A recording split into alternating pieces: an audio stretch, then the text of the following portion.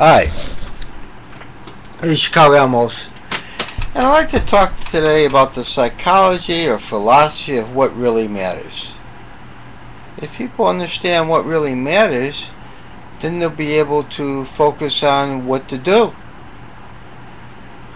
Well, to answer the question, everything matters and nothing matters. Let's look at nothing matters. In the long run, nothing matters. Not really. 500 years from now, everybody's going to be dead. There'll be a totally different world, if there's a world. What we do today probably will not matter, or it may set the foundation for future events. But, we're not going to be around for it, so what? I mean, does that matter?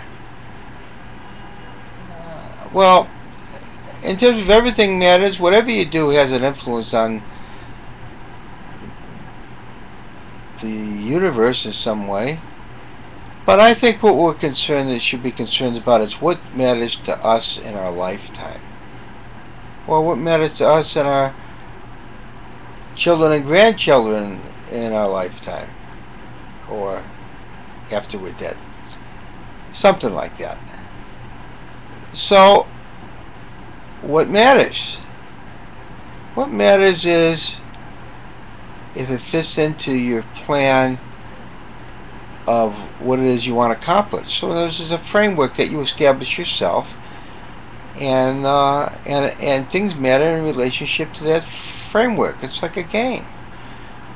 If you decide to become a scientist, then what matters is that you study science, you go to school, you network, you get a job, you become a scientist. So things matter. Things may matter to you personally, like they may make you feel good, they may enable you to get friends. So that's in your immediate environment or needs that's related to that. I don't have an answer, just something for you to think about.